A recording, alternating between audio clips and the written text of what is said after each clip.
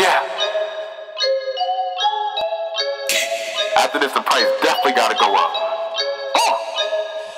What's going on, guys? It is Peeps With Tweets. Brandon Verastro here, your host. Today, episode 3, we got two very special guests. Let me give a little intro. Again, these are all off the top, so I'm probably going to fuck it up, but we're going to be all right. So these two have been my homies for a couple years now. They host the Popular Demand podcast. They let me on their podcast a very long time ago. I appreciate it very much. You guys are the first people to ever put me onto a podcast, from the Twitter world, and I appreciate that very much. Knowledgeable on all things basketball and music, my guys, Jordan and Delon. How we doing, boys? Pretty decent. It's the first time I didn't have to come with the catchphrase when I'm getting intro to the podcast. I'm happy about it because it makes me panic each time before we do it. So. But I should have made you do one, honestly. I really should have made you. What's up, Jordan? Yeah, it's all right. So Jordan's connection's a little all fucked up, but he'll get right. Give it a second or two. Come on, Jordan, pull through. There we go. I'm here. It was acting crazy. All right, go ahead. What's up, Jordan? How we doing? I'm doing great, family. I guess I don't know what you heard now because I was talking, but like I said, I'm glad to be here. Like I said, I first heard your first podcast, which was New Faces. I can't remember how I found it. I don't know if you sent me the link or whatever, and I listened to it. And I was like, "Yo, these guys are hilarious." Let me tell DeLon about these guys. So it's been history since then. Brandon has been an awesome guy. Been glad to. It was an honor to have met him, talk to him, and shared our thoughts on music and basketball. Man, how'd you do a better intro than me on my own shit? Fuck out of here, Jordan. Shut the fuck up. Hey, right, man. I'm a vet at this. I'm a vet. Stop doing that shit to me, all right? Fuck out of here. All right. So how I start these podcasts off is I like for the guest, to read off their bio on Twitter, kind of get a feel of who they are as people. So if you guys want to do that, if you guys even have a bio, Jordan's frozen a fucking again. He's going to have a problem this whole podcast, but we'll figure it out. Delon, if you want to go first, since Jordan's all frozen up and shit. So my bio on Twitter is at podcastman / at the posse _ / your favorite Waffle House employee. So of course, Jordan and I both represent the Popular Man podcast. We also represent the Problematic Posse gaming channel. But let me go ahead to my Instagram bio because I feel like that's a little bit more encompassing of who I am. Okay. Let me get to that real quick. Jesus. Well, me and Jordan are having problems today. Hopefully, I just switched over my internet because I was on the wrong Wi-Fi. Hopefully that fixed it. I actually found my bio, so I can go first. All right, go ahead. Host of the Popular Man podcast and co-host of the Problematic Posse. #Clippers. Short, sweet, to the point. That last part's unfortunate for you, but I appreciate it anyway. I always wondered what people think, oh, this guy got some nice tweets. Let me go through his, click on his profile, and they say Clippers. They're like, nope. Especially after last year, they're like, nope, not doing it. No, that's one thing too. That's why I like at one point on Twitter, I was careful not to talk too reckless about basketball. I knew that'd be the first thing people would say if I called somebody trash. Like, nigga, you were for the Clippers. I'm like, yeah, you're right. Yeah, you're right. Can't say nothing back to it. And you got nothing to say. All right, but Delon, what is your Instagram bio? Instagram, him 25 years old, University of Mississippi Aluminum. Instagram / fitness model, retired burrito artist. DM for booking MO, my Flat Tummy Tea promo code, DM me for that. I think that really encompasses everything that I am, you know what I'm saying? Jack of all trades, a Renaissance man, just a little something. I didn't realize. Shout out to the days working at South Depot wrapping them burritos, though. Shout out. That's what made me a man. I didn't realize that your bio on Twitter was Popular and Podcast, the Posse, your favorite Waffle House employee. I've never worked at Waffle House. I never. I respect those people. Those people deserve. Those are the real essential workers right there. Waffle House employees, man. 24/7. They were there for me. My father wasn't. But thank you for having us on, Brandon. Let's talk. Let's talk. All right. All right. There's gonna be a lot of laughing going on. All right. So before we get to how the podcast started, I want to talk about where you guys grew up, which I believe both of you is Mississippi. For some reason, I feel like Delon grew up in Minnesota since he's a Minnesota fan of everything. But I want to hear both of your guys' stories about growing up in Mississippi, going to college in Mississippi, university, all that shit. You know, man, Mississippi is us against everybody. Just everybody in the world thinks Mississippi doesn't have running water. They think we don't have internet. I remember I was in band. My band director said he would go to conventions and he'll come back and like he said band directors from across the world like ask him like, "You're from Mississippi? Do they wear shoes there?" And like, "Yeah, we wear shoes in Mississippi." And he said he's had it asked multiple times by different people in different places. So I didn't know there was a running joke in America that people didn't think people in Mississippi wore shoes. But anyway, growing up in Mississippi, it's a very slow-paced lifestyle. Not a lot to do here. So, and we're always late to things. Like we're late on trends when it comes to like music, and we're late on trends when it comes to fashion. Like whatever Atlanta is on, we'll be on that 6 months later. That's generally how Mississippi operates. So growing up in Mississippi, like I said, it's just slow, very slow. And going to college in Mississippi was actually when I started getting exposed to a lot of different ways of thinking, getting exposed to a lot of different kinds of people. Because growing up in a small town in Mississippi, almost everybody was the same kind of person. And you didn't really get to meet a lot of different ideologies and ways of thinking. So it was cool because, like I said, I got to meet somebody like Delon. And I can earnestly say I've never, ever met anybody like Delon before I met him. So that's my experience. All right. High praise for Delon there, or a diss. I don't really know. Yeah. I guess we'll find out as it goes on. Delon, how about you? So the thing about Mississippi, there's two, possibly three very different Mississippis. So Jordan grew up in northern Mississippi. I grew up on the coast. So I was like beach life, basically a retirement community, Long Beach, Mississippi. I never wore shoes. I actually did not wear shoes. And not because like super country, because it's, beach. And another thing about Mississippi, we're always late to trends, but what impressed me about your podcast, Brandon, Mississippi doesn't necessarily have so many people to look up to. That's why our few people that we have, we're always like Mississippi legend. Like, I don't understand, like, it baffled me how you could interview someone from your hometown, Brandon, like week after week after week. I was like, how the hell? But yeah, Mississippi just does not have that, ironically. The people we have to claim just don't claim us. Rick Ross is the Soulja Boys. We have to remind them that they're from Mississippi. But yeah, super slow lifestyle. I grew up in kind of like a more eclectic background because I lived right by a military base. But definitely going to the University of Mississippi, which is a historically racist school, a racist background. That's where I had to meet a lot of more forward-thinking people, ironically enough. So you really got to get out of your own town in Mississippi to meet people who aren't the Hicks. Yeah, and I was gonna say because it's Ole Miss, right? Not Mississippi State. No, they're close to us. Yeah, University of Mississippi. Okay, because I thought there was some sort of racist history there, but I didn't know if that was that one or Mississippi State, and it may be both. I don't really know. It's kind of both, but it's like Ole Miss really leaned into it for a while. Just like, yeah, we racist, So what? And then Mississippi State kind of like tried to back away from it a long time ago, but Ole Miss just now it's like, that's in the past, which was like 10 years ago. Yeah. Our mascot, Brandon, they're the Ole Miss Rebels, and I guess you can guess the rebel. Yeah. So we've been having like a 10-year battle with the white people in charge because there's Confederate statues on campus, and we've been battling to get them moved. Like it's just that kind of environment. The mascot was a Confederate soldier. Yeah. So we had to change. Then it changed it. When we was at Ole Miss, they changed the Confederate soldier to a black bear. Yeah. Oh, what the fuck? And now I think we're sharks or something like that. I don't know. Sharks. It's what? hard.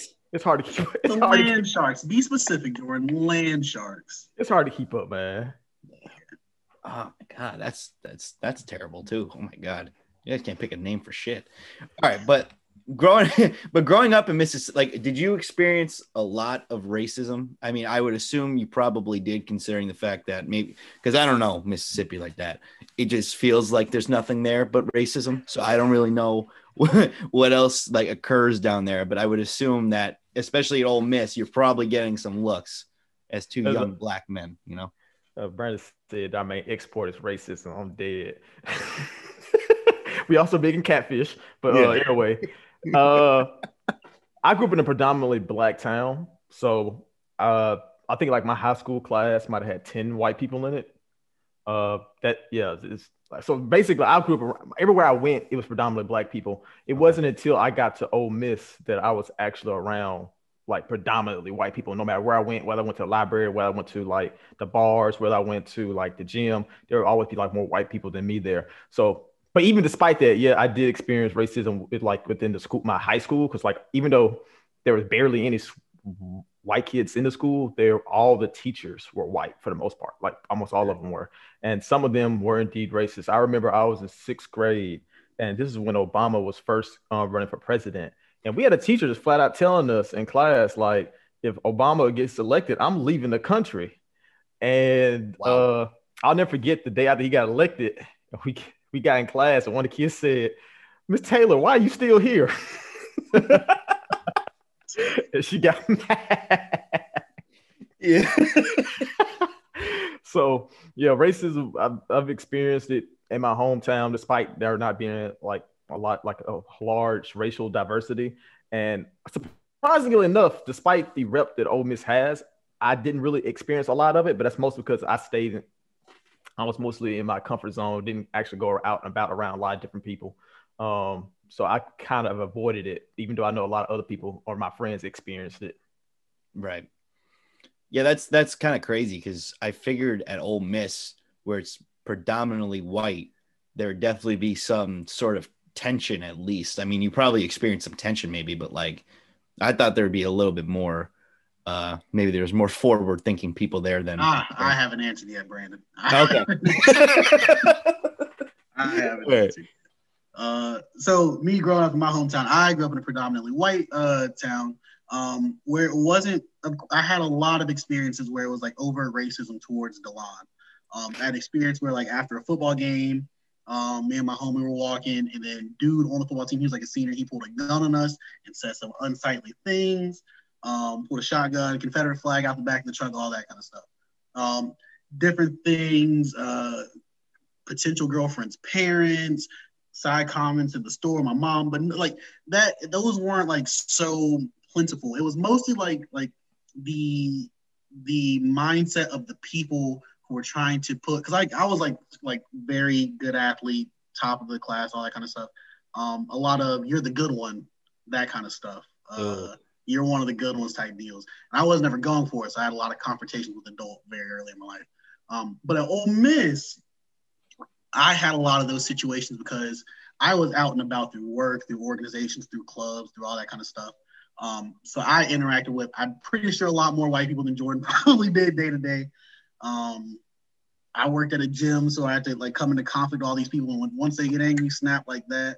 I had to deal with a lot of meetings with fraternities, all that kind of stuff. And you could just see, again, not as much overt racism as like there's an invisible door that certain people aren't allowed to get through to even socialize with these people. Also, Ole Miss game days is some of the most like racist things like I've ever seen in my life. But other than that, I feel like we went to Ole Miss at a very liberal time in the country, to where they're changing flags, removing statues, all that kind of stuff, and people are obviously reacting towards that. So again, not necessarily at Delon, but racist. I actually thought that like, because like growing up in like, I didn't grow up in northern Mississippi, I grew up in middle Mississippi, and like everybody in my hometown, you know, being predominantly black, they had this idea at Ole Miss was like hell, and if you went there as a black man, you were setting yourself up. And I went there because I knew that would be the best way to transition from undergrad to med school. And so that's why I chose to go there for the academic part. And I thought, like, you talk about the tension. I thought the tension just was going to be there all the time. Like, I feel like you go up there and it's like black on this side, white people on this side, but it wasn't really like that. Not all the time, at least. There were moments and things of that nature that did occur. But I remember, like, there was, I forgot which shooting it was, which is a shame I can't remember because it's just so many that happened.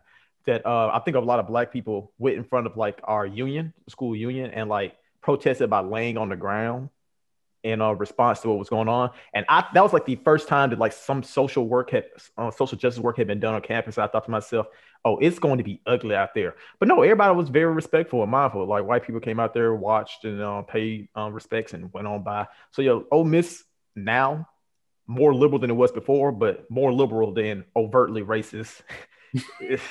Yeah. Most of the racism that happened at Ole Miss were from people coming onto campus to protest, like old white people, not necessarily the students. Yeah, right. We had the KKK on campus a couple times. They did. Wait, what?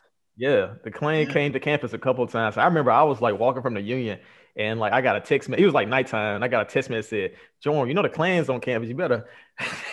You better hope you're in your dorm. I said, I'm not in my dorm, man. I started running because I didn't know where they were. I was like, the Klan on campus. I'm by myself. Yeah. Oh, bro, that's scary. Holy shit. That is the police escort. They were there with the police escort. Yeah, that's the craziest part. I was walking from the union to work at the gym. And it was right during the election. And then the KKK had gotten their permits to do illegal protest. So I'm walking through like a line of them. They're like tunneled up, and they're like, "Make America great again, make America great again," just like waving like red hats and flags. And I'm like, "Yo, I'm just trying to get to work." I'm like, I truly do not care about this. I just want to go clock in. My God, great times. Wow. And I guess like for me, like going to the school in PA, like I never really experienced that shit. And then of course I'm white, so like obviously I'm not experiencing racism, but I've never seen like the KKK come up to my school and do some wild shit like that. Like that's fucking scary. Like what the fuck? Like, did you guys ever like even consider like transferring at that point? I didn't, just because I know this probably sounds bad, but I was thinking to myself, like, it didn't really affect me. It wasn't affecting my studies. And like they were on campus, but like, nothing really happened. So I just, I looked the other way and just continued going. That's kind of my idea, was like, I knew Ole Miss was racist. Like I always knew that kind of stuff happened on Ole Miss campus. And I was like, I'm just here to get my degree and go on to the next level. And that's all I cared about. So as long as I felt safe, which I did feel safe majority of the time I was there, I didn't really care. And me, ironically enough, going to Ole Miss made me feel more in tune with my blackness. So yeah, it didn't really make me want to transfer. And also, I don't think I'm like invincible or anything, but I really have been living my life since the 8th grade, like wish a nigga would mode, like bet you won't beat my ass. So like when I saw the KKK, I'm like, is something gonna happen? And I don't think I'm invincible. Like I know I could die at any point in one of those confrontations, but nobody beat my ass yet. So that really hasn't made me want to transfer. Delon wants all the smoke on anybody. That's fucking great. Oh my God. It's fantastic. Now, how did you guys end up meeting? I'm guessing through school or through Twitter, or what was it? It was through school. So I was privileged. I had scholarships coming into Ole Miss. That's no reason why I went there, because I didn't have to pay a damn thing. And when I got so with that being said, I did not have a job my freshman through junior year of college. Crazy thing is, me and DeLon lived in the same dorm when we were freshmen, but I didn't talk to nobody. So I was like, I ain't about to go up and introduce myself to this guy. So I'll see him around. And I'll just like walk past him, would never say a word to him. But my senior year, I was tired of being broke, because even though I had scholarship money, I had just enough to get by. Mm-hmm. I wasn't like do things or fun things or buy things I wanted. So I said, let me get a job. So I got 2 jobs. One, I worked at the school newspaper writing music reviews. And then my second job was working at the gym where DeLon worked. And that's how we ended up meeting. And I was like, oh, this guy's actually cool. I wish I had actually talked to him 3 years ago when we lived in the same building. So Jordan was embracing his privilege. My side of the story, we lived in the same place. We had a mutual friend to Boris, which is funny. That never worked out. But so I worked at the gym, and every semester they'd hire like 2 black guys and they would always quit. I'd be like, damn. I'd be like, damn, we bonded and they just quit. And when Jordan got there, I'm like, damn, finally somebody we could watch basketball with. So we just sat on all the shifts. We all picked the late night shifts, turn on the TV, put on basketball, listen to music. We was bulling in there, boy. It didn't do no work. Man, I wish I had somebody that would watch. Like every job I go to, nobody watches fucking basketball. Not a soul. I'm like, how the fuck do none of you watch any sort of sport? Like it wasn't even like just bet. Like they don't know sports. I'm like, what the fuck? How does this keep happening? I don't understand. No one watches basketball here at all. It is unreal. That's a terrible existence. I ain't gonna lie to you because working at the gym would have been a lot less fun if Delon wasn't there. There's a lot of there were shifts where I got on shifts where I couldn't talk about nothing with anybody. I was just there for like 4 or 5 hours. Like, when do I get off? I was like, Delon's here. Oh, we're gonna talk. Oh, it's gonna be fun. It's a good time. Yeah, I can't. I'd be like, oh, you guys watch the NBA draft? And they're like, no, I don't know what the fuck that is. I'm like, all right, well, I guess I'll go fuck myself then. Cool, whatever. That's fine. Did you guys watch the football game? No, I was playing Call of Duty. All right, well, fuck me. Cool, great. And that shit was so funny because I talked to Jordan. He's like, I'm a Clippers fan. I'm like, damn, I've never met a Clippers fan. He's like, what are you? Like, I'm a Timberwolves fan. He's like, damn, I've never met a Timberwolves. You two do have random ass teams to like, honestly. I don't think I ever met a Clippers or Timberwolves fan either until you guys, to be honest. I've met KG fans. I've never met a Timberwolves fan, and then I never met. I mean, who the fuck was on the Clippers to like at that point? But whatever. Chris Paul. No one likes Chris Paul. He's an asshole. Yeah. All right. Well, speaking, I guess we might as well talk about how the fuck did you guys end up liking those teams? So I have at first I was when I first started liking the NBA, I was a fan of players more so than teams. So even in the age where people were a fan of teams, I was a fan of players because I casually watched it. So I was actually a fan of KG. Love KG to death. Because he was so crazy. As a kid, I'm like, oh, this guy's absolutely insane. He's crazy. And then he ends up going to the Celtics. So I'm like, okay, I'm gonna rock with the Celtics because I actually hate the Lakers. So this is perfect. So I was kind of a Celtics fan for a little while. I also was a big fan of Dwight. I love the big man. Watching basketball. So I was a fan of Dwight when he was with the Magic. Then he went to the Lakers, and I kind of like, I can't root for him anymore. And with that being said, Mississippi does not have any sports teams, no pro sports. So a lot of times people in Mississippi are a fan of the biggest fan base in any sport. So that's why like most people are here are like either Cowboys fans, Laker fans, Patriots fans, stuff like that. Or if you're not that kind of person, you're usually a fan of either the New Orleans team or the Atlanta team. So I was a fan of the New Orleans basketball team. I was a fan of Chris Paul. Absolutely love Chris Paul. One of my favorite players all time. And when he got shipped when he was about to get shipped to the Lakers, I thought like, oh man, I ain't gonna be able to root for Chris Paul anymore. I can't stand the Lakers. Then he got sent to the Clippers. I'm like, the Clippers. And be honest with you, I didn't know the Clippers existed before that. I'm like, Clippers. So he got traded there, and I was like, oh, this is perfect. So they're like the Lakers rivals. That's perfect. I'm gonna root for them. And so that's how I became a Clippers fan because of Chris Paul. And I also was a big fan of Blake Griffin, big man, when he was at Oklahoma. So I was like, oh, this is perfect. You became a Clippers fan and you don't even know who the fuck they were. Yeah. Your whole life. I was a very frivolous kid. So you never had to experience like the horrible, like the entire drought of the Clippers' entire existence. No. I didn't experience the knucklehead Clippers, the Donald Sterling 90s where he was basically picking Ola candy and shit like that. I didn't experience none of that. But nobody can deny my fandom as a Clipper fan because I've experienced just as much pain as probably those who were fans from the 90s to now in just the 2010s. That team the whole franchise is pain, bro. Sometimes I think I hate myself. Because I could have easily been like, man, fuck this team. When Chris Paul and Blake left, I could easily, all my friends are calling me like I'm a free agent. It's like, hey man, have you thought about being a Lakers fan? You ever thought about being on Heat Nation? I'm like, nah, man, I'm gonna stick it out, man. You could go, Jordan, you could go be a Rockets fan. We wouldn't even judge you, fam. Chris Paul's there, that's your favorite player. I'm like, yeah, I could, but like, I'm gonna stick it out. So yeah.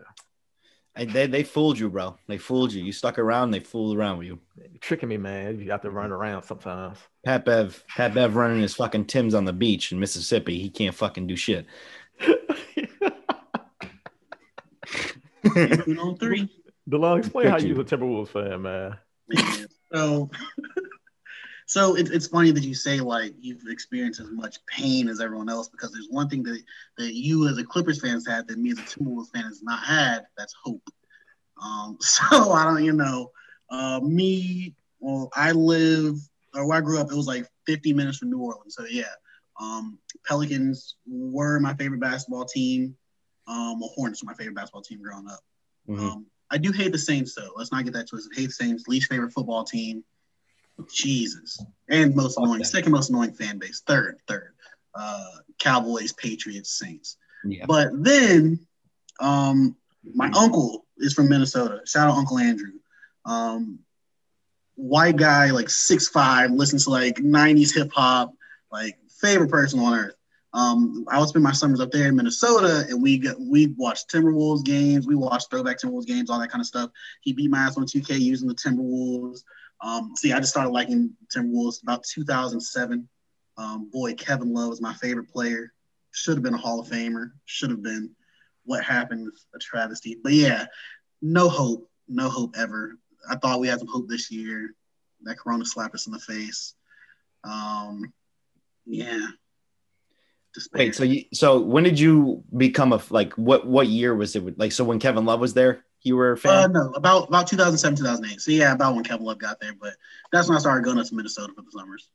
Wow, so you didn't even experience the KG Timberwolves. I caught the tail end. My uncle put me on early, but I devoted to the Timberwolves very early, or about 2007. Yeah. Okay. Because there was one year they were like very close to going to a championship, and that was when KG and like Latrell Sprewell were together, and that shit was fire. That was a great duo. I'm not gonna lie, I love that duo. But then after that, you guys haven't done shit, so that's not a single thing. Are you hopeful at all in the future for what you have with Cat, D'Angelo Russell, and Anthony Edwards? Because I like Ant. I had to drop him in fantasy fantasy right now, but I like him as a player. Yeah, I am hopeful. It's like through all of the shitty 4-14 record, we haven't seen them with Cat, and with Cat playing, they're 3-1. So I mean, you gotta be hopeful with that. But even when we got D'Angelo, they were both hurt and they never played together. They played like 5 to 8 games together before the bubble started. Yeah. Anthony Edwards relatively hooping without Cat there to give him any support. So I'm hopeful. Not this season, probably too far gone now. But hey, the bubble. If we can just slide into the bubble works magic. The Suns were 8-0 last year. If they can do that, anything is possible. That is true, and they haven't really, done anything crazy so far this year. They're like okay, they're like 8th seed or 7th seed or some shit like that, but they're not, breaking any type of records and shit like that. Jordan? I know you said on a podcast, after we buried the 2019-2020 Clippers. Are you hopeful at all for the Clippers this year? I mean, they look very good. I mean, it seems like they've turned a corner where nobody is talking about them, and they fucking are thriving on that shit. I have a very toxic relationship with the Clippers because I have no business believing in them whatsoever. Okay. And it's like that. Like, I remember after the Houston collapse, I almost quit watching basketball. I was so sick to my stomach. I didn't even watch the next round. Like, I didn't watch the Warriors Rocket series, or I can't remember who the respective Eastern series was that year. I was almost done with basketball. And despite how bad they made me feel, I came back and watched the next season as if nothing happened. And I told myself after what happened against Denver that I'm not going to take this team serious ever again until they actually do something. Until they actually do it, I'm not taking them seriously. So I'm not penciling them in to be the Western Conference Final. I'm not penciling them in to be in the finals.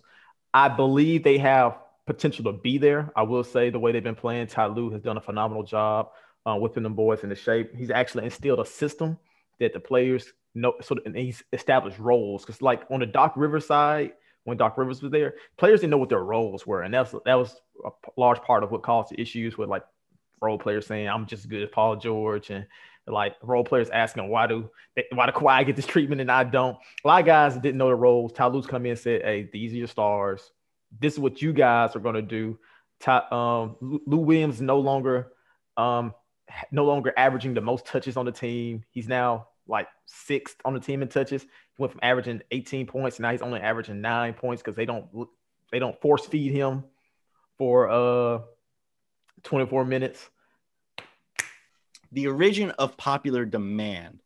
How did this start? When did you decide? Because I think Jordan was the first one to start it. So when did you decide that you wanted to do a podcast, about basketball and rap?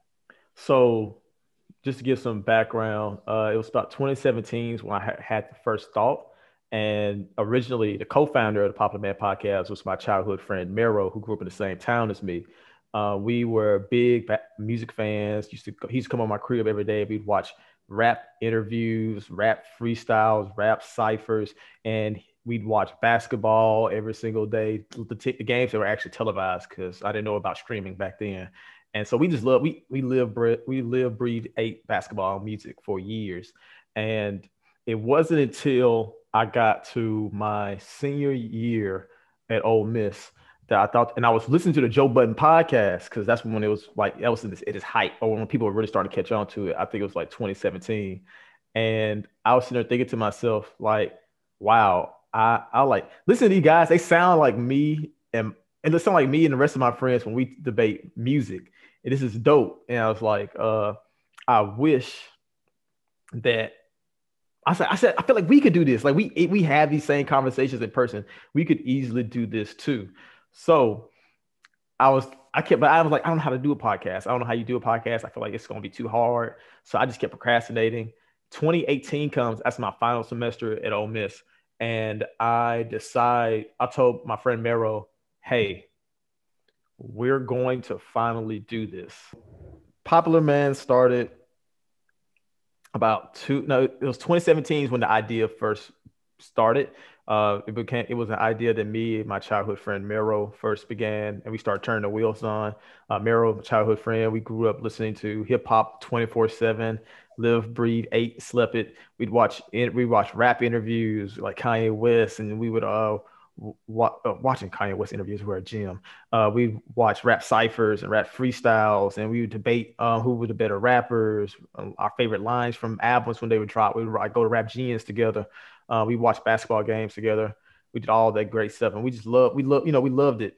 So it wasn't until I heard the Joe Budden podcast and listened to how much fun they had talking about music that I thought to myself, wow, that's what me and my friends all throughout college have been doing. Like, we should have a podcast too. Like, we could easily do what these guys do.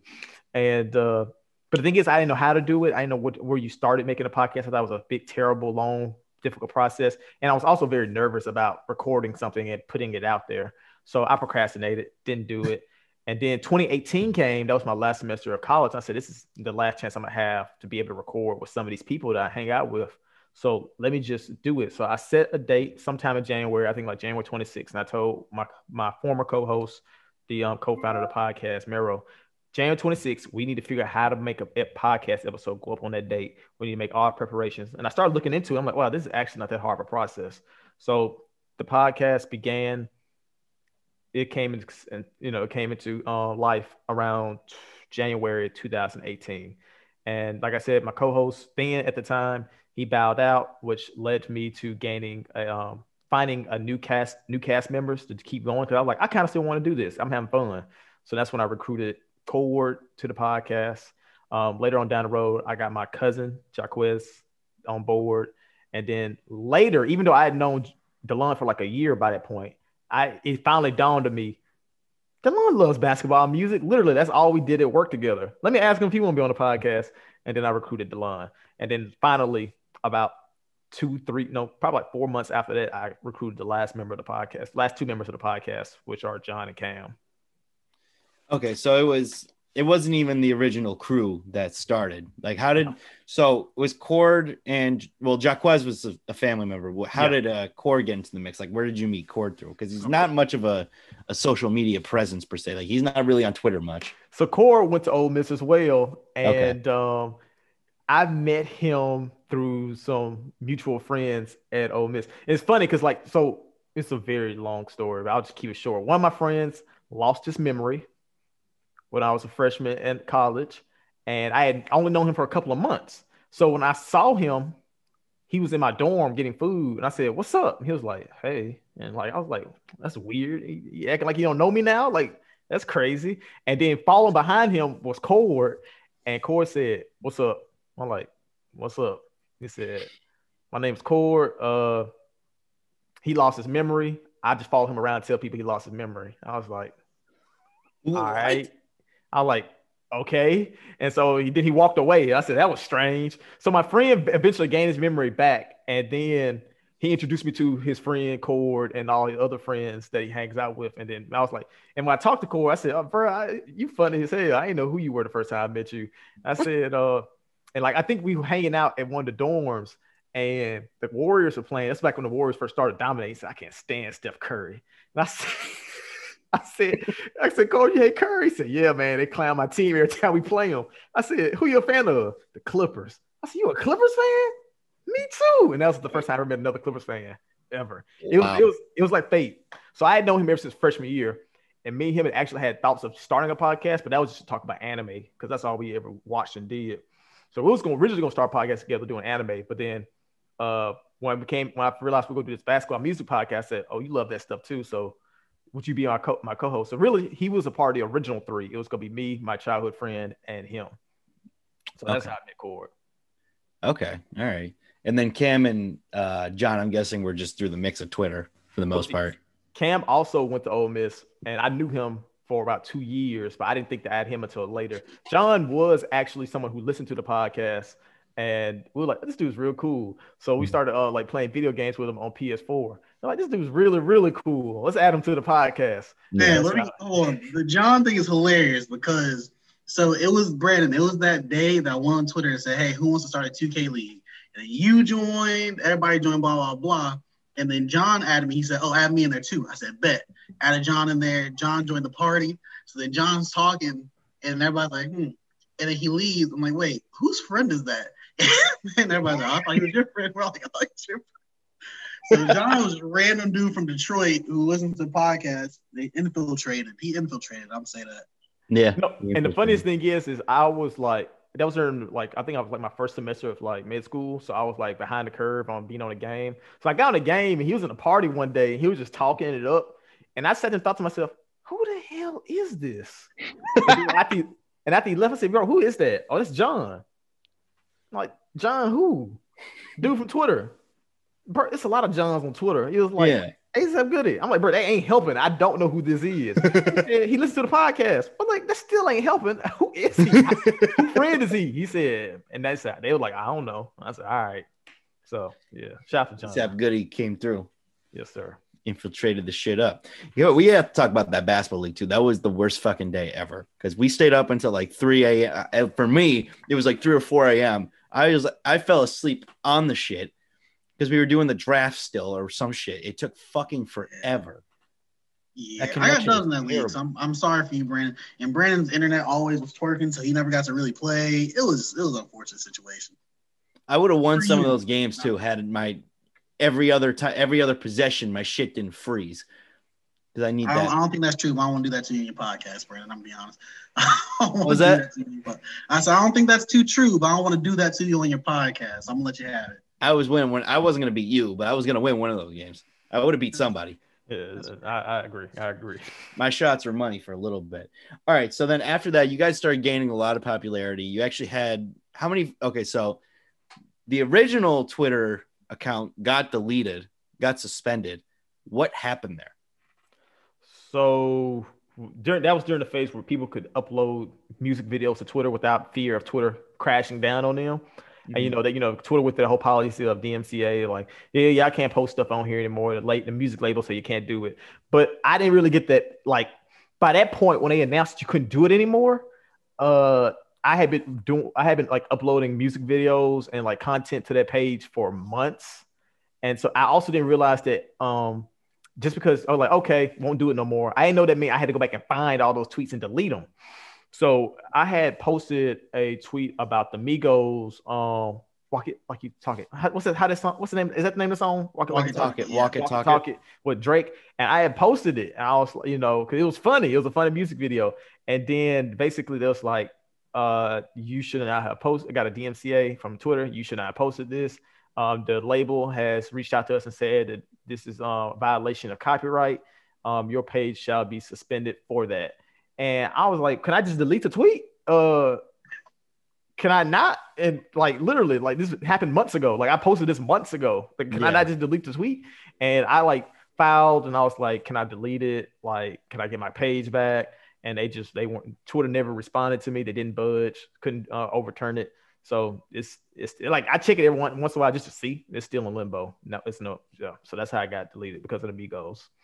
That is such bullshit, bro. What the fuck? Because of a music video?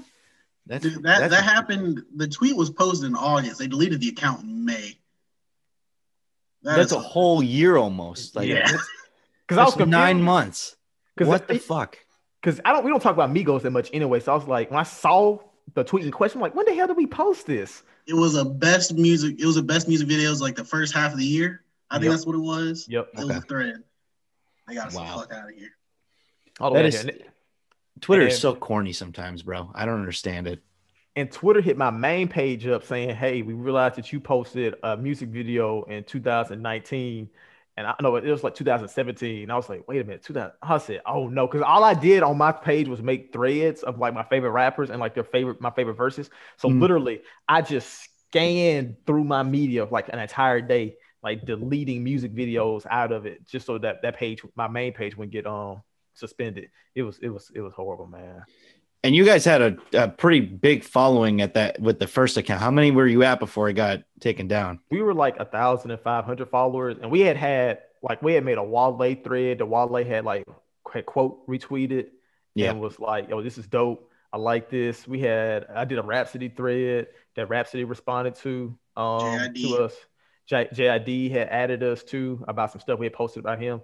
So we had some mainstream artists actually hitting us up on the page because of the things we were posting about them, and then gone, deleted. That's so stupid. If it wasn't anything derogatory or offensive, like why the fuck would they delete the fucking account? It would have just been as simple as please delete this tweet, and for the future, do not post videos. Why Why all of a sudden we had to suspend a whole fucking account? That's so. But I mean, if you think about it, it's just as simple as fuck Migos. Fuck QT and fuck anybody associated. But it is what it is. So if you're a fan of the podcast, you wonder why we randomly get angry at the Migos from time to time. That's why. Okay. All right. Everyone's gonna be like, man, fuck the Migos. I know they probably sounded wild without context. I probably think we just hating on that style of rap now. We mad about the old Twitter page being deleted. Yeah, I would be too. Fuck the Migos. Fuck the Migos. I'm doing it for my Twitter account now. That's going to be the title of this episode, actually, is Fuck the Migos. That's what we're doing. I love it. That or interconnection sucks. Anyway, but you guys are gaining a lot of and you guys gained the following back. You actually might have more followers now at that point than we're close. We're close to getting back to where we were. We did that through a lot of different things where we just try to be real creative. Like we did the popular demand tourney, where basically we found on my main account, I asked people like, hey, if you make music, DM me, quote under this tweet, your link to your music. I'm gonna check it out. And so what I did was I listened to a lot of different. I went through and listened to every single last one of them links. I was bored. That was like 2018. That was before I got into med school. I took a year off, so I was sitting there just listening to everybody's music. I'm like, wow, there's actually some talented people in here. And so what we did was we pitted these artists against each other, made a bracket, and then we made people on the Twitter vote, like, who do you think should win? And we was posting their music videos, which we were going to get DMCA'd because of that. And by doing that, they helped us gain a following because we had all these artists interacting with us and like their fans coming in and listening. And then we did a lot of quirky, fun stuff like that on the Twitter page, a lot of creative things to convince people like, hey, these guys, we love music. Come check it out. Let's talk about it. Yeah, because you guys were doing a lot of different things. You were doing the award show. You had like the top 50 albums. That might have been on your personal account. But either way, I mean, people are still following you who look through Popular Demand podcast stuff. Like, what was the moment where you guys felt like this was like gaining traction? Because that's really, sometimes it's like really hard to break that that moment where you're like, oh, okay, this is about to pop. I think it wasn't until for me, this because like I'm the one who usually get to see all the numbers, and sometimes I forget to share with DeLon and the other guys because sometimes I think they wouldn't care to see it. Because I've looked at it I was at one point looking at it every single day. But the moment where I feel like, oh, this is actually going somewhere is when I think something happened related to, I can't remember what it was. I think it was related to music. And people were on the podcast page, adding the podcast page, like, I can't wait till next episode to hear what Cord got to say about this. Or I can't wait till next episode. Like, oh my goodness, what Cord said last week was so funny. Or the guy on the guy on the podcast, that guy Cord hates J. Cole. It's so funny. When people started listening, I realized at that point, people are listening to the podcast. They're remembering names of the people on the podcast, and they're like, and they're reading and seeing things on Twitter and instantly thinking and tying back an association to the podcast and coming back and want to talk about it. That's when I realized that the podcast was like taking off. I'm like, oh, people are actually listening. People are actually enjoying it. And people are actually like learning my co-host names. Yeah. So. Yeah, that's huge. Once people start getting a fan base, I feel it. Was Cord the first one to get the fan base from the Popular Demand? Yeah, because he has, as many would know, the most, what's the word I'm looking for? The most eccentric personality. Yeah. So a lot of times you listen to a podcast, a lot of guys don't really pop when you're listening to them. Your boy Bobby, for instance, like he had that pop listening to y'all new faces. I'm like instantly, I'm like, this guy's hilarious. And I remembered his name after maybe 2 episodes. And you have a very distinct voice as well. And Cord's like that too, where it was like, he's so hard not to notice on the episode because of the crazy shit he say, as well as just how dramatic he can be. So he was definitely the first one. After that, it was probably either DeLon or Cam, because people would be like, I think anytime the Suns would do anything like, oh, Suns Nation, they'll add us like Suns Nation. I know Cam excited. And then usually people don't even usually add about DeLon to the podcast page. They usually just add DeLon directly when they want to have something. They got something to say. I was slander for no fucking reason. People add my personal. I wouldn't say no reason now. I wouldn't say no reason. Come on, sometimes Brandon. you deserve it. Come on, Brandon. Niggas on my head about Nas take, about Nas is an attention whore. Man, I just wake up to some shit. Like they circumvent the podcast page and me, and they go straight to DeLon. It's like, how dare you? Yo, low key though, you weren't wrong about the Nas thing. Thank you, Grant. Thank you so very much. He's an attention whore. Every time he drops an album, there has to be some controversy behind it. He's either slandering a black man, black people in general, or black women. I think everyone needs to realize that, because Nas hasn't put out an album without controversy ever since his debut. Tough. That's fair. I'm also not much of a. I've said this before. I literally the last episode, New Faces, Nas is scaring the women away, but I'm not a huge Nas guy. Just not. It's like I get it. It's either one or the other, either Hove or Nas or neither. Yeah. It's just like, I don't know. His music bores the shit out of me. I can't really get into it.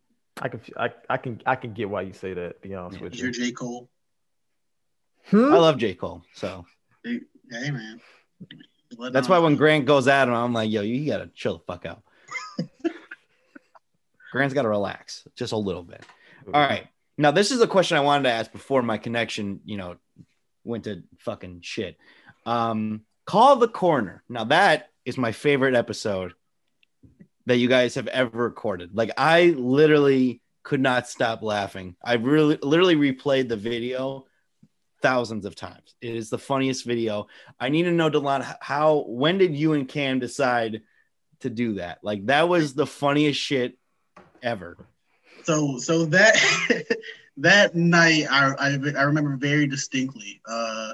Jordan had his shift on the Problematic Posse gaming page, so he was busy playing a game. And I commented, I said, "Hey Jordan, you watching that Clippers game?" He said, "No, I'm not watching the series. I'm done. I'm not watching anything." I'm like, all right, bet. They lost. I immediately texted John, Cam, Jaquez. I say, "Yo, Next episode, everybody wear all black. We going in. Jarquez and John couldn't be on that episode, but Cam. The funniest part was the setup before the podcast started, because Cam set up in his all black. I had a black shirt on, but I had mine covered up. They said, "Damn, Cam, what's happening?" He said, about to go to a family event. Just wanted to see what this black fit looked like. He's like, all right, cool. It make no sense, but Cam do stuff like that, so I didn't question it too hard. I'm like, all right, whatever. It's Cam being Cam. Saturday, Cam's just sitting outside in an all black outfit. So the podcast starts. Jordan gets to talking. I turn off my camera so I can get changed. A lot of times I just turn off my camera because I'm like looking up stuff. I look up a lot of like the stats and stuff while we're doing the podcast.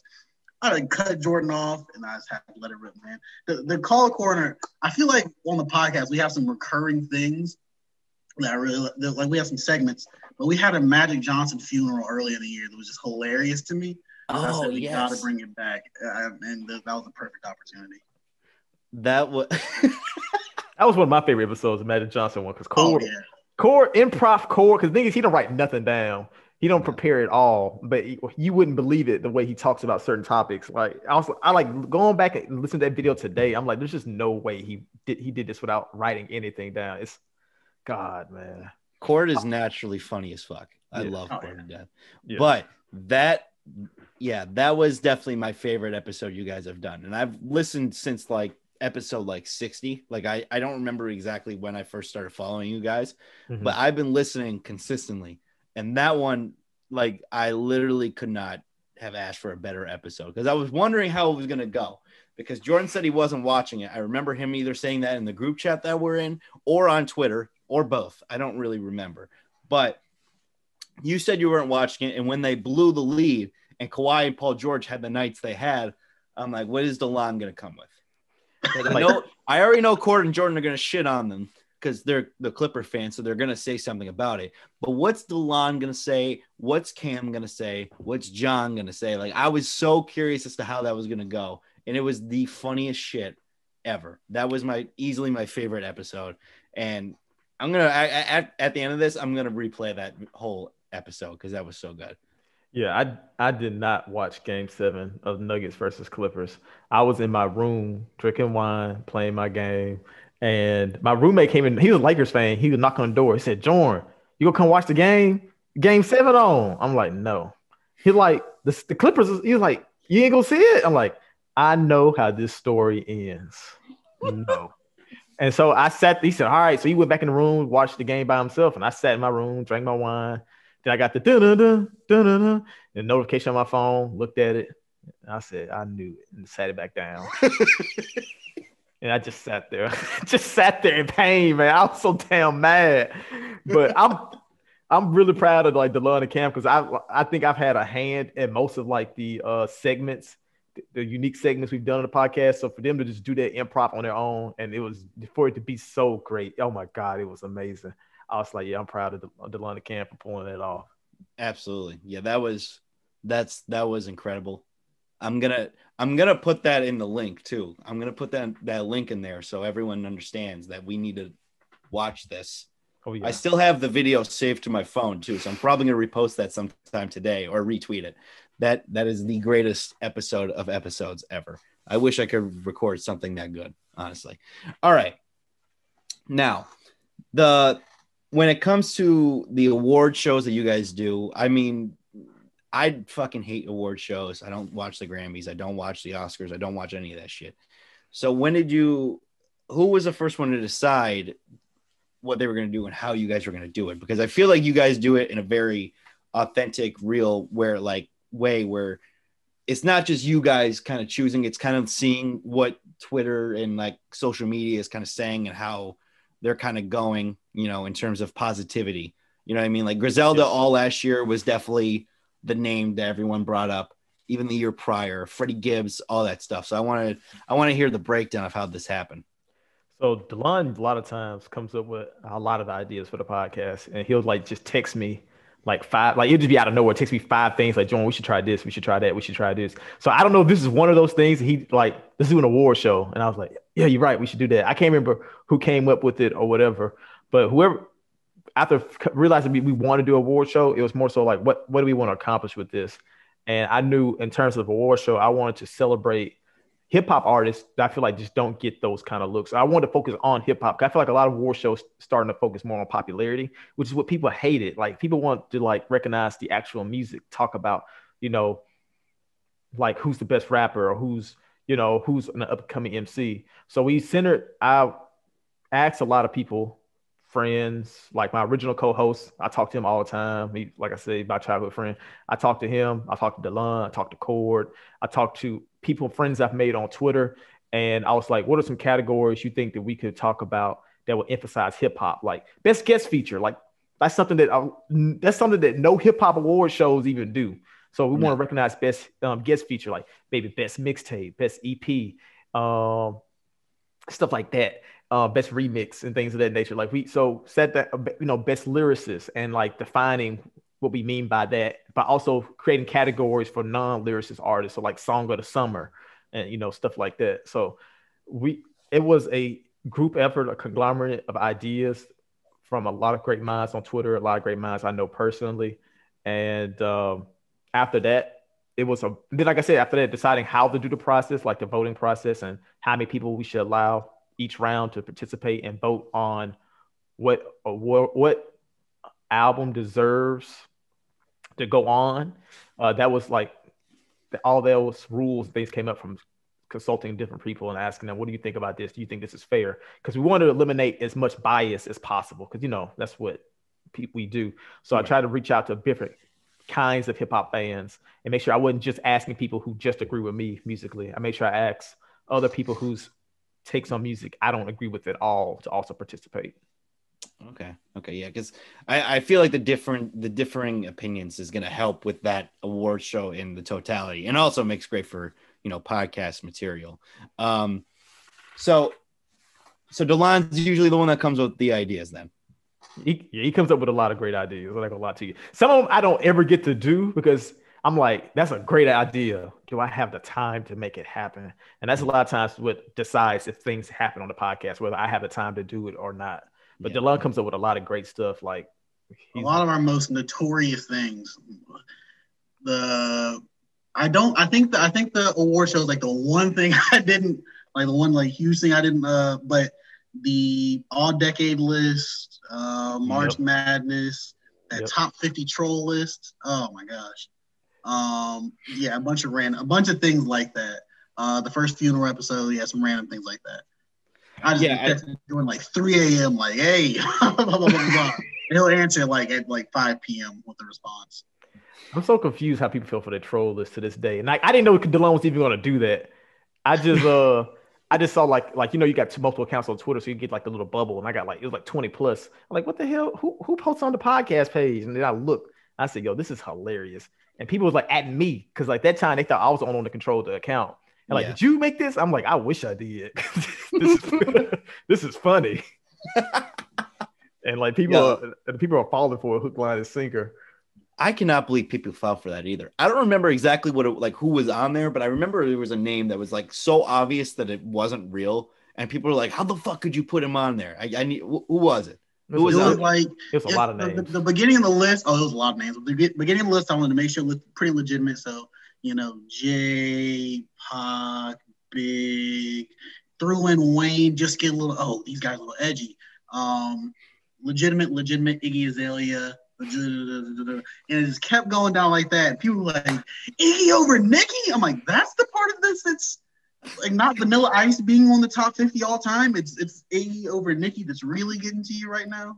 It's the fact that I think you had Iggy top 15 rappers all time, and Nicki was like 45, and they didn't think to themselves in their head that this has to be a joke for anybody to think Iggy Azalea is top 15 MCs all time.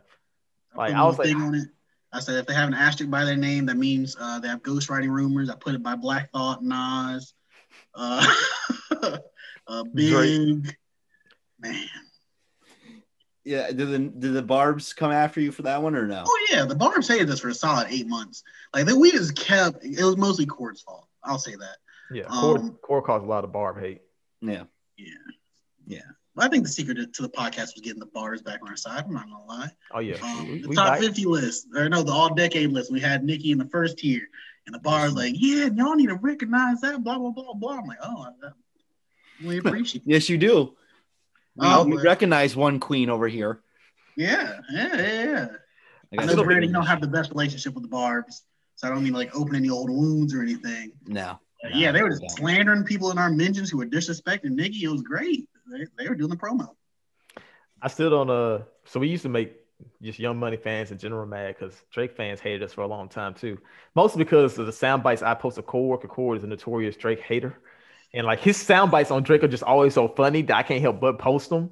Yeah. And it's funny because I posted his opinion on Drake, and I posted I posted Core's opinion on Drake, which is a very negative one. Okay. And I posted Delon's take on Drake, which is a very positive one. And they only quoted and I made a thread out of it too. So it's like, here's Delon take, here's Core take. They only retweeted Core's take, and they were like, Nicki fans and Drake fans were in our mentions mad. Who wants to listen to this podcast? I can't believe anybody listens to this. Y'all let this happen on your podcast. I'm like, literally, there's a tweet above this with somebody just agreeing with this on the podcast. Like this is two different opinions, like, you know. Yeah.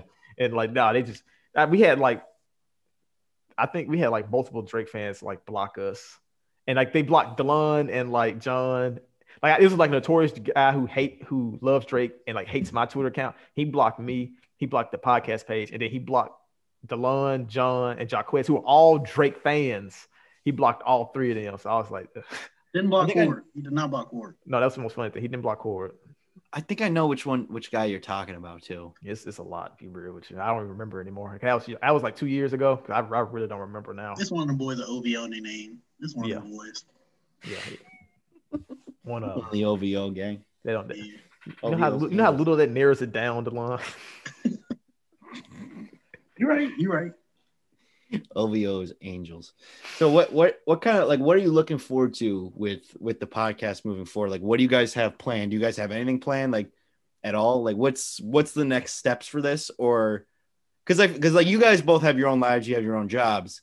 Is this something you plan on doing for the rest of your life, or is this just kind of like a hobby until like whatever you're going to school for really like starts to kick in?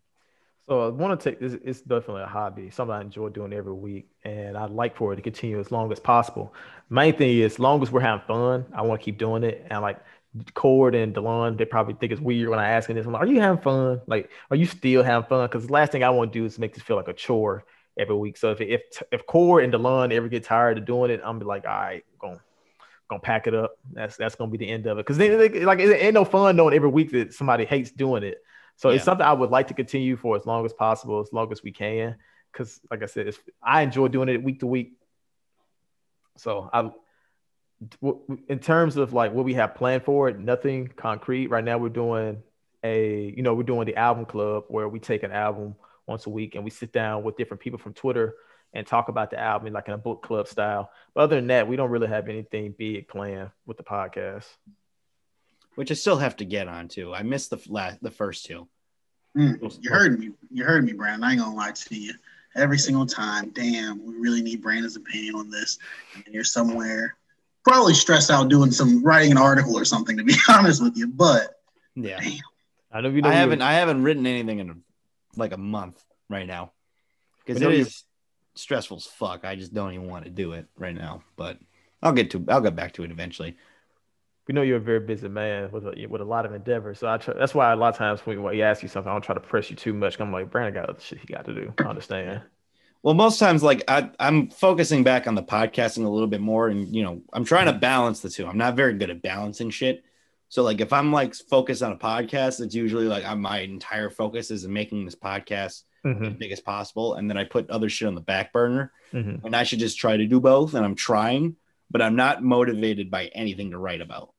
Yeah. Like music wise, there really hasn't been anything so far this year that I've been like, oh, I need to write about this, like good or bad. I'm just like indifferent to like everything I've heard so far. I thought Drake was going to give us something to talk about all month long. He let me down. I was ready. I was ready for the constant wars on Twitter that he was going to create with that album. I thought it was going to kick off 2021 in the right direction, but we got to wait. Yeah, he had to get surgery for his AAU OVO, league. So he's rehabbing. He's got to get ready. He's got to get his Achilles or ACL right. He'll be all right. He'll be all right. I think I asked everything I wanted to. I mean, I guess we could talk a little bit about the music. Like who, for like the people who don't listen to you guys, like who are like your favorite artists and like kind of like basing out. Cause like you guys, I feel like you guys could listen to everything, but I feel like both of you have your own different styles. Delon, especially. Delon kind of listens to, I know he listens to more pop centric music as well.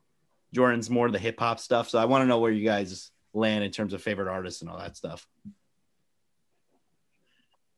That's the best thing about the podcast. Everyone has such very different tastes. No one listens to the same thing. So I'll say me, Drake, Kendrick. My favorite artists I don't listen to on the regular.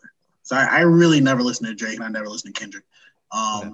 But Drake, Kendrick, most I play Isaiah Rashad, lot of Outkast, but definitely a lot of the people who I feel like are just like talented in other areas. The Billie Eilish's, Doja Cat, I believe, has the complete moveset to really lead the next generation if she stops fucking up. So really, I listen to most everything. Griselda, Benny the Butcher is my favorite rapper the last 3 years. Yeah. For myself, Kendrick Lamar is my favorite rapper, probably all time. Been a fan of him since Overly Dedicated. That's when I first started listening to him. And I don't actually like Delon though, because he's been my favorite artist for so long. I don't care to like listen to him 24/7 like some people do with their favorite artists. So I actually don't listen to Kendrick like day to day. Like I don't. Mostly because there's also so much other music I'm interested in, so many other talented artists that I love. And because of that, where I used to have like a firm top 5 rappers, like it used to be back in like high school, it used to be Kendrick, Drake, Big Sean, Wale, and I'm blanking on who the 5th person used to be. Might have been Crit. Cole. Cole. That's it. It was actually those five. That was like my top 5 concrete. And everyone, and as years went on, one of them would like slide out. I put like a new artist in. One would slide out, put a new artist in. And that's gotten to the point now where I just indulge myself in hip hop. Period. Like it just depends on my mood because I have so much hip hop on my phone. So like it's a rainy day, I'll play like I Don't Like Shit, I Don't Go Outside by Earl Sweatshirt. If I'm getting ready for like class, I have to like get myself going. Like I'll throw on Mac Miller's Good AM, Clubhouse. I love playing Clubhouse in the morning. Great song to get to wake yourself up to. Yes. That album. Yes. And like I said, it just depends on my mood now. So at the point where I listen to, like a lot of times I'll just leave the house, I put my phone on shuffle. Like I don't pretty much listen to anybody consistently. Unless somebody puts an album out that really sticks with me, and then I probably listen to just that album for like a whole month. And I think the last album, really many albums in 2020 that made me do that, except I do remember Knowledge 1988 Beat Tape had me like that, where I was listening to it every single day. I actually love that album. Okay. All right. Because that's the same way with me. I'm not like Mac's my favorite rapper. I listened to him recently, but like before that, it was kind of like I took a break because like I feel like if I listen to him so much, I'm not gonna like his music anymore. Yeah. And like I don't even want to like do that to like him as like an artist. So I'm like, all right, I'm just gonna chill, and I try to like listen to other shit. Sometimes I'm just like not in the mood to like listen to current day music. I've been listening to like throwbacks because like this like Spotify's like the time capsule shit. Yeah. So like I'll just listen to like old shit that I already have saved in my throwback playlist. But who's an artist for you guys that like you really like fucked with to begin with and has just fallen off completely for you? Like not even like in terms of listenability. That went a very different way than I thought that question was about to go. What did you think I was going with that? I thought you were about to say who were some artists that we listened to, because I was about to like chime in on the last one again. I thought you were about to say who were some artists we listened to like from the very beginning, and then I was going to say all the artists that we like got for the Proper Man Tourney. Like I listened to them more than I listened to anybody else. Nate Joel, fucking Shane the Shaman, Paragon Don. Like I listen to them regularly. So it's funny that you switch that up. I'll probably say my answer will be probably Chance. What a shame what happened to Chance. Aster Rap is my second favorite mixtape of last decade. So man, that fall off hurt. I'm gonna say Chance. Jesus Christ. 100% Chance. I'm gonna tell you what, I was about to start making some bold claims on Twitter about Chance after Acid Rap came out and after Surf came out. And I think it was also like the around time he was still posting like a lot of music on like SoundCloud. So like I remember he did that sparring song with him and No Name. And I'm like, oh, these two, they in their bag, they barring each other up. I like this. Mhm. And I was like, Chance is a very talented writer. He's very methodical. I remember he made like a song about a guy who was having withdrawals from like heroin overdose. And like, but he didn't say that's what it was about. So like, the whole time listening to him, like, what is he describing? And I'm like, this is so cool listening to an artist be this creative and making a song sound really, really good while doing something of that nature. And I was close to saying like he was one of the best lyricists in the game. Lupe Fiasco actually got on Twitter and said that Chance is probably one of the better lyricists of the up and coming age of rappers. And that just, I don't even recognize him anymore as an artist. No. Past like Color Book was still there. You hear that song with him and Jay Electronica. Love that verse from Chance. But then from that point on, like you don't even recognize him as a writer. Don't recognize him as a lyricist. It just makes it's very, very sad. So he's by far the biggest disappointment for me in terms of rap. Yeah, I would say that he was pretty much on his way to being like recognized as a top 5 rapper in today's like game. Like even like Joe Budden was saying like he's up next, like he's gonna be on top for the next decade. Like a whole bunch of people were saying that. And then he dropped his latest record, which was The Big Day, and that was it. Those talks ended immediately. Yeah, I'm a hot shower apologist. I will say that. I am a hot shower apologist, but that album is frustrating. I think that's all I can describe it. Delon Kuzma. That song is not as bad as people make it seem. Kyle Kuzma made that song as bad. Whoa. So much worse. Cauliflower. Jesus. That song is terrible. That song was terrible before Kyle Kuzma. I don't think, do you get it? Hot water, hot shower. Do you hot water, hot shower? Yeah, I get it. It's not good. It's not a good. Like when you get in the water, like really high, like hot damn. Like you don't worry about it. don't worry about it. He's here, y'all are here. It's all right. Y'all understand. No, Chance was. I've never really been a huge fan of Chance, but I knew his like talent, like was like right there. Like Coloring Book was like pretty good, but I wasn't like. Acid Rap was good, of course, but like that was pretty much it. Like I haven't really been in love with Chance's music in a very long time, and I think it's more so because Chance fans have kind of pissed me off. There's a lot of people at the University of Scranton that loved, like I listened to his music in every basement party imaginable. And I'm like, bro, turn this fucking shit off already. Like I'm trying to listen to Uzi or some shit. Like get out of here. When I was in college, I was a big Chance fan, and I think there's one guy in particular almost made me hate Chance because Chance was his favorite rapper, and all he did was talk about Chance this, Chance that, and we'll be just at the crib hanging out, playing games, doing recreational things, and he'll be like, "Pass me the aux," and he'll play Ultralight Beam. He did this shit every single night. Where's the other light beam? This is the God dream. I'm like, bro, just scaring the hoes. Like literally, like I'm like, why is he playing this again, bro? Like he played this last night. Like this don't have to be in the set list every. Oh my god. Chance became the guy who, like, when people are like, I don't listen to rap, but I like Eminem. It's now I don't listen to rap, but I like Chance. And once you hit that level, it's like, damn. Yep. Logic's in that level. G-Eazy's in that level. I know Post Malone. No, I'm not a big rap fan, but Post Malone don't even make rap music anymore. Like you don't even like try to pretend he's a rapper anymore. Like he's literally like straight like six smoking rock star. Like that's it. Like you don't be rapping like that no more. No. Honorable mention, Joyner Lucas. Nah. I've never liked him, honestly. Nah, man, that one album, that one phone number album, that was immaculate. I love that. Ever since then, he has just been an asshole. So I'm not racist video. I think ended him. Woo! I'm not racist video was hilarious. I ain't gonna hold you, fam. Like I watched it over and over again. Like I was like, what am I seeing here? Yeah, I was like, this dude really thought he had something with this one. Nah, man, when Facebook got a hold of that video, it was whatever when it dropped. When Facebook got a hold of that video, My family would ask me about it. That's when I knew it would be it. man, white people in Mississippi thought the game was over. Oh, well, why can't y'all listen to us about Trump? Listen to this guy. This is a good black one. The good black guy. Oh man. Man. Yeah, there's a few of those in this area too. I ain't gonna lie. That really fuck with Joyner. You know, I'm like, not me. Few cops that I know that like Jordan. They're like, yeah, Jordan Lucas. Like anytime, because like I'm known as like the rap guy in my area.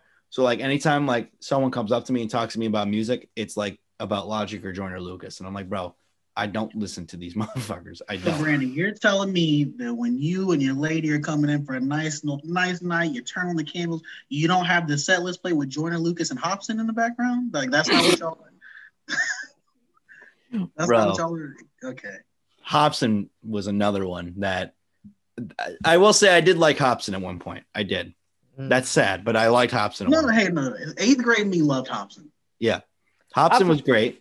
And then I realized he was just literally being Eminem. And I'm like, all right, well, this ain't it. And then the songs just got worse and more nuts. And I'm like, yeah. The what was the one where he was like getting a massage or some shit or whatever? Like he was getting a little rub and tug type of deal going on.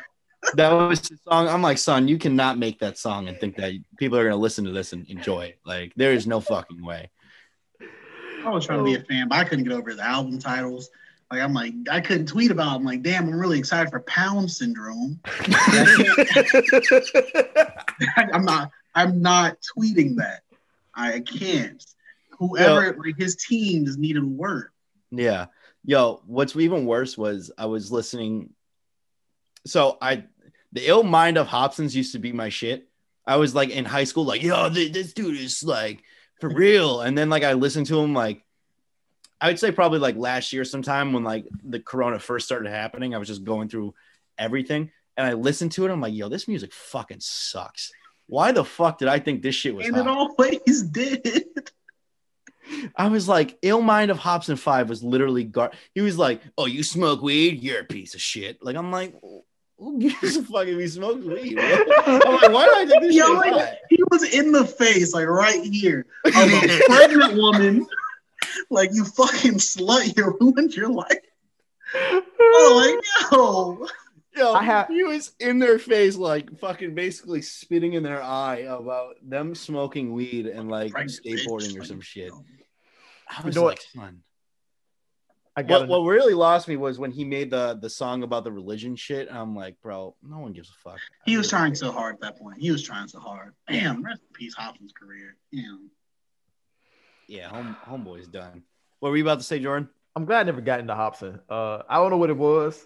I guess I listened to him in a phase where I was still not open to trying a bunch of different stuff because like I heard like the first 2 or 3 songs, like, yeah, this ain't for me. This just is. It's kind of like Tech Nine, like listen to Tech Nine for the first time, like, yeah, this isn't for me. But I had another artist, and I'm probably gonna make Delon mad. Childish Gambino.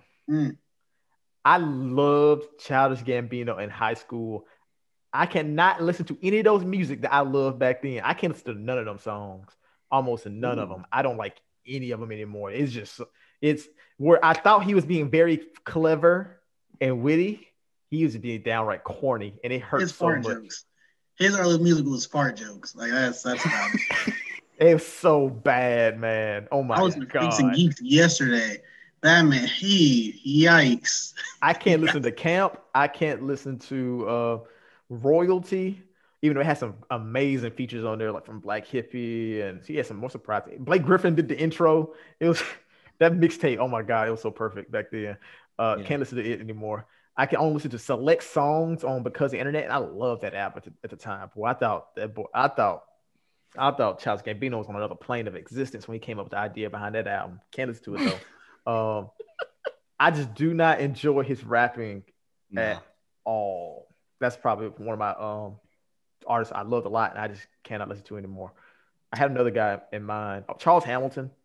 I used to think Charles Hamilton was the future until the future came, and I went back and listened to his music. And I thought to myself, like, what the hell was I thinking? But some of his music I still love, but a lot of it is like, this is this is very I don't get outside. And there was one artist in particular for me that I used to like for some fucking reason. I really don't know why. Like I listen back to his music, like his album, and I'm like, there's no way that I liked this. Like I publicly supported this man, and that is Lil Xan. I was a Lil Xan fan. You know what, Brandon? DeLon was too. You know what, Brandon? I was too. For Hey, all right. I don't feel as bad now. I'm not gonna lie, because that man, I was trying so hard to like that those guys. God, I hated. I'm always late to liking things. Like I hated the Migos at first. Still fuck the Migos. Yeah. I hated Lil Xan, Lil Uzi, Lil Pump, blah blah. I came around to Uzi. I came around to 21. Jesus, I love 21 Savage. And I'm like, let me try Lil Xan. You know, he had some decent beats, some very decent beats. Yeah, man. I mean, I think it was more so that people hated him so much that I was like, fuck it, I'm gonna like him. And I think like I ended up liking his music by accident. And I'm like, all right, cool. Like me and my homeboy, who I haven't even seen in forever. Like he just kind of disappeared. Like we used to like share a little, like we would be like, oh, Lil Xan, like did it, like we were like talk about it. And then I was just like, I'm like listening. I'm like, all right, I think I overplayed him. I'm like, all right, like I'm gonna stop. And then I like played him like after like a couple months. I'm like, I liked this guy. Why? What the fuck? What reason? It's like when people like Lil Pump, like I never liked him, and I'm like, why the fuck do people like him? Like I don't see it, and I'm like, like maybe it's just like a different connection, like a different time. I don't know, but like for me, like I had a connection with Lil Xan's music. I was like, all right, cool, this is fun. And then I'm like, nah, this music fucking sucks. Like really, like I think like sometimes like I picture myself playing this at a party, and people will be like, get the fuck out. Yes. Like there's no way people would let me into their house if I played Lil Xan through my phone. Well, it's funny you mentioned Lil Pump because I always love to slander Cord. And I think I owe Cord an apology now, actually, because Cord said Lil Pump is the next up, Lil Pump is the next Lil Wayne. And at the time, that sounded wild. But after seeing the last election, I guess Pump was the next Lil Wayne. So you know what, Cord, if you're listening to this, I sincerely apologize to you. All right, so here's the difference, though. I think Lil Pump was trying. I mean, they were both going to Trump for something. Pump for clout. Wayne, so he didn't go to jail. Yeah. That was it. Wayne knew he was going to get the gun charges, and he was fucked. And he was, all right, Trump's my guy. Then he got pardoned, and now he's free. Pump was just trying to get a little ounce of clout left that he had, and there's nothing there for him. I don't know if he makes music anymore. Like I don't know if he released anything since like his debut mixtape. Like I have no idea. Brandon, question for you: worst crash and burn, Lil Pump or Blueface? Ooh, I gotta say Blueface. I gotta say Blueface because for me, Lil Pump gained a lot of popularity out of it. Like he had like J. Cole pissed off and shit. Like that's elite level of trolling. Whereas Blueface really had Tatiana, and then that was it. Like people like Blueface for like his like weird like off pace flow, whereas Lil Pump was like making music and pissing off other rappers. Like J. Cole was like, you know what? I'm gonna fucking interview him and I'm gonna piss him off. And to this day, I still hate J. Cole for that fucking interview. I hate it. I hate it so much. I'm like, why the fuck did he fall for this? And then he tells us he doesn't read books. I'm like, you motherfucker. Why? I gotta stop taking that quote out of context. Jesus. Hey, J. Cole said that, and then Cord ran with it for 3 months. J. Cole said he can't read. J. Cole don't know how to read. I'm like, what the fuck? Speaking of Cord and this topic, you talk about Lil Xan. Cord is always my litmus test for those kind of rappers, like those kind of edgy or kind of rappers that make real hip hop purists mad. He always loves those kind of guys, always. And I'm like, Cord, why you listen to this? He hates Lil Xan and he hates Lil Peep. So I just never listen to it. I'm like, if Cord can't listen to it, I know I can't. No. Well, I like Lil Peep, but like Lil Xan, there's nothing. I don't know. There was nothing there for Lil Xan for me at this point. I'm like, I don't even know if he makes music anymore. Ever since he had to go to the hospital for eating hot Cheetos, I was like, And that's wild. That is wild. I'm like, not about it. He's just not about the rap life. It's my first time hearing about this. You didn't hear about that? No, I don't know. I don't really see Lil Xan news. Like last time I saw Lil Xan in the news when he was saying something about he don't care about Tupac. That's literally the last time I heard anything about him. This all happened in the span of 1 month. He said he hated Tupac. He like pulled a gun on somebody for like saying like the Tupac stuff because he was getting bullied. He got a stomach pump from Flamin' Hot Cheetos. So many things happened in 1 month, and it is just hilarious. And see, like I said, Corey is usually the one who keeps me in touch with that side of hip hop, and he hates Lil Xan, so I had nobody to fill me in on these shenanigans. Yeah, I thought the Lil Xan like stomach getting pumped thing was as memeable as like MGK getting punched 65 times in the chest. That shit was like the same thing to me. I'm like, yo, these two really had the dumbest thing happen to them, and MGK's still out here, but Lil Xan is not. That's because MGK don't make rap music anymore. And he started acting. He had to get out of rap. He had to leave rap. He did. He's 100% a better pop punk artist than a rap artist by a mile. I don't remember a single besides Wild Boy. I don't know much MGK rap music at all. You shouldn't. No, not at all. Not at all. Not too many white boys in hip hop that are good, and he's definitely was in the not good category whatsoever in hip hop. I'm trying to think who's like my new favorite like white rapper now that Mac has moved on. It's probably who'd you say? Harlow. Harlow is entertaining. How I forget my boy. Harlow is entertaining, but I don't actually listen to him on a day-to-day basis. That Tyler Hero song was stuck in my head for like a minute, and I was like listening to it every other day. But I think I can't say Action Bronson because I don't listen to him like that either. Nobody. It's nobody right now. You got zero people. No, zero. I thought you were going to say the easy way. I'm just say Logic. To be honest with you, I felt that was coming. It's actually Doomsday. Oh man, Dr. Destruction. I still didn't listen to that, and I don't plan on it. It's some of them skits are very cringy, but what he attempts on that album is pretty cool. I'll give him credit for that. I like the intergalactic theme on it more than I did that second album he made that everybody loves. Okay. You got to help me out with Delon. I don't remember the name of it. Oh, The Incredible True Story or Everybody. Yeah, Incredible True Story. He puts that in there? No. Well, he is like it's based in the future, and basically Dr. Destruction recorded the music in the future and then sent it back to the past for people to hear. And so on the album, the skits are like commercials from the future. So it's like a commercial for asteroid repellent and stuff like that. That part, the skits are very cringe, but the music is very cool. I'll take your word for it. Yeah. I'm just gonna take your word for it on that one. I'm not gonna do it. It's like Eminem with the B-sides shit. I was like, oh yeah, I'm good. Like it's not something I'll probably ever listen to again. I might go back and revisit it just to hit the high points, but it's not something I'll actually like put in rotation. You know what's hilarious about that? The shit that Brandon listens to for the sake of journalistic integrity is hilarious because that's what he won't touch. Like Brandon, when you put out your reviews, I'm like, oh, you really you spent your time listening to that whole album? But yeah. I feel that I by the way, I'm not doing that again because I listened to Kyle and I'm like, why the fuck did I do this? I don't.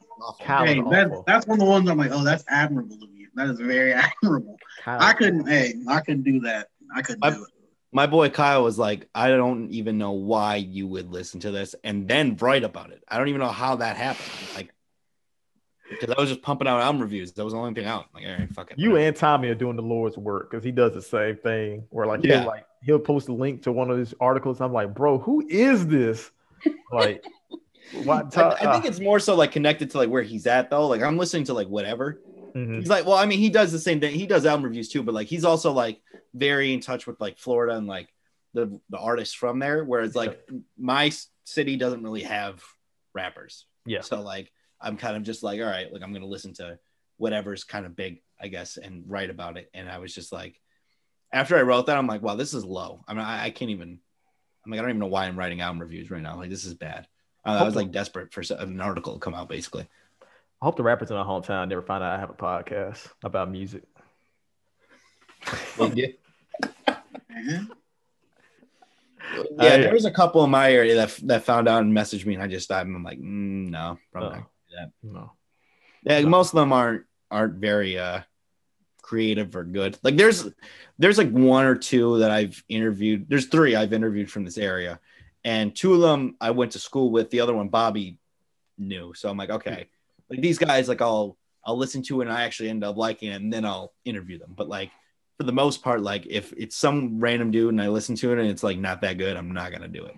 Like I told you before, like Mississippi's always like 5 years behind Atlanta. Like people in my hometown are still making music that sounds like 2015 Wow. Atlanta scene music, heavy auto-tune, reverb, changing the voice type, altering type stuff. And I'm like, yeah, I ain't trying to hear this. Production and everything. So like you telling me they're making Carter 5 music? No, they're yeah, some of them songs, yes. Good God, I hate Lil Wayne when he wails into auto-tune. Man, It's bad. yeah, no, it's not good. I can't give. Well, no, his latest album wasn't terrible, but like most times I'm kind of over Wayne at this point. I am. I'm completely over him. Like, yeah, I was at the point where he's like a legend, and I had held him so close to my heart, but now I'm at the point where it's like I can't anymore. I just can't. I don't know how long it will take if I get there with Cole, but Wayne, I can't anymore. Cole be minding his business for the most part, besides the whole fucking thing with No Name. That wasn't. Yeah. I was like, man, you gotta stop fucking responding to shit, dog. Like, you are embarrassing me. No, it's the things my he chooses to respond to. You are embarrassing me. It's the things he chooses to respond to because there's a lot of things get said to him. I know. Cole was right. That's all that matters. Cole was right. Yeah, I agree. I just wish he never even did it to begin with, because I'm just like, man, please. Sometimes it's not worth it. You know, every battle ain't worth fighting, whether you're right or wrong. It's like me like defending. I defend Big Sean, and then I hear him rap about pre-cum, and I'm like, please fucking stop. Hey, please man, stop. Hey, I know. I feel you.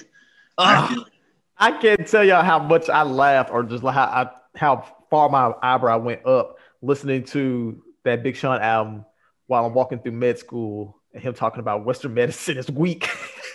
I can't tell you how. I can't tell you how. I'm just like, what? That's the dangerous part about this day and age. You get really excited for an album, you listen, and then there's just a bunch of anti-vaxxer bars. I was like, dang, this Royce album is going to be pretty decent, man. Royce he never fails at rapping. Listen to the rapping. 3 different songs about being an anti-vaxxer. All right. Hey, like most rappers just drop a bar about it, like Freddie Gibbs. Like Freddie Gibbs dropped a bar and he just kept it going. I think Royce did a whole skit about it. He did. It's too much, man. Yeah, way too much. All right. Well, we talked about a lot. I wanted to get the little music in there at the end because, you know, I think it's fun when we discuss music. I enjoy talking music with you guys. All right. One more thing, actually. For basketball, who you got as like a surprise team that could win it all? Surprise team that can win it all. Like I mean, because the consensus is Lakers, and then you have Nets, Sixers, whatever. Is there a team that you're seeing right now that's like they're contenders? I don't see it in the Jazz. I think the Jazz are really good. I think they could be a Western Conference Finals team. Like I think they could get the Clippers the fuck out of here if they met in the semis. Mm-hmm. But I don't really see any other team in the West being a legit contender over the Lakers. It's even hard for me to picture the Clippers being that. So my surprise pick would have to come out the East, and that team would have to be. I was going to say the Sixers because I don't know how people actually believe in them, like really believe in them over like the Nets. But that'll be my pick. If not them, it would probably be the next surprise pick would probably be the Celtics because I don't believe they're the only teams I believe could as of right now do something against the Nets. I was saying the Bucks, but the Bucks just got beat by both Ball brothers. Let both of them score 27. So yeah, I don't believe in the Bucks anymore. No, what about you, Delon? For me, I don't think there's any surprise contenders, but as I was saying last year, literally anything can happen in the bubble and people turn superhumans. I don't think that the Hornets could win it, but if they slip into the bubble, I think they can get an upset somewhere. I think they can make some things shaky. I think they can take somebody into 7. I've been a Hornets believer last. I've been telling Jordan since the beginning of the season, hey, them boys hooping over there. Yeah. He keeps not letting it be a topic on the podcast. One of these days. I said, like, this is giving them a little more time, and I'm glad we did it because they weren't in the playoff picture when you proposed that topic. Now they are. They're the 8th seed right now in the East. Yeah. So, yeah. I think the big, because I talked about Gordon Hayward in the career year he's having, but I think the big thing that's going to change it is when LaMelo takes Devontae Graham's spot, because he should be the starting point guard, no doubt. Terry Rozier at the 2, Gordon Hayward at the 3, at the wing, PJ Washington or Mikal Bridges, and then Cody Zeller, and that's your team right there. That's a good 7th, 8th seed team. I don't think they're going to beat a team in the playoffs because maybe the Bucks. That could beat the Bucks. I don't think the Bucks are good. I really don't. No. I have no faith in Giannis and anything that has to do with Mike Budenholzer. So the Bucks, in theory, could be monstrous, but they just do not do the things that will make them so hard to defend. Yeah. They just choose not to. So, yeah, I don't have no faith in them. Not as long as Budenholzer is there, I don't have no faith in them. I also think the Sixers can end up winning the East, but I think that's only going to happen if they trade Ben Simmons, to be quite honest. They need Beal because in the playoffs, you're going to have these possessions where you're going to need a bucket getter. You're going to need somebody on the perimeter to create something. You saw that. I'm pretty sure you I don't know if you saw that Lakers game against the Sixers, but they went to Tobias Harris in the game. Tobias hit it, but that's not Tobias Harris, man. He ain't like that. He ain't going to go to a playoff series thinking, okay, we need to trade baskets. Keep going to Tobias. No, you're not going to be able to do that. You were Tobias believer when he was on the Clippers. Stop doing this, Jordan. No, I did. I believed in him. But we traded him. I completely understood. I was like, yeah, that makes sense because I didn't want to give him the max. Yeah. I did not want to give him the max. No, that's a disgusting deal. But if they do trade Ben Simmons for Beal, they're winning it. Yeah, that'd be my guess. They will win it because the offense for the Nets is great. They don't have a single person that can defend. Not one. Not at all. Kevin Durant is okay, but that's about it. I think I saw a stat that said starting centers are averaging 24 and 11 against the Nets since they made that trade. DeAndre Jordan is dookie, bro. Bad. Andre Drummond on the way, so now they could average 28, but slightly less rebounds. like 28 and 6, Yeah. Yep. Yeah, if they get Andre Drummond, then that could be a problem. But most times when he plays an elite center, he gets run off the court. Which, yeah, he wouldn't be no help against Joel Embiid. No, but no one is. I mean, the only person that I've seen cover him well is AD. So no, the funny thing about Drummond is he can't do anything against Embiid. I might be completely wrong, but it feels like he gets 6 rebounds and be getting fouled. He'd be fouling out and everything against Embiid. Embiid clowns him every game. Yeah, every time they play. Literally, his son wore the Nicky. Yeah. It was like Cat when he got bullied by Embiid. Okay, fuck you. Yes, that's the way to end it. I love it. All right. I want to thank you guys for coming on. This was quite the experience given how many times we had to restart this fucking shit. But I appreciate you guys coming on, being patient with me with this whole thing, and plug you guys' stuff away. You know what I'm saying? Oh, follow us at Podcast the Man on Twitter, the Popular Man Podcast.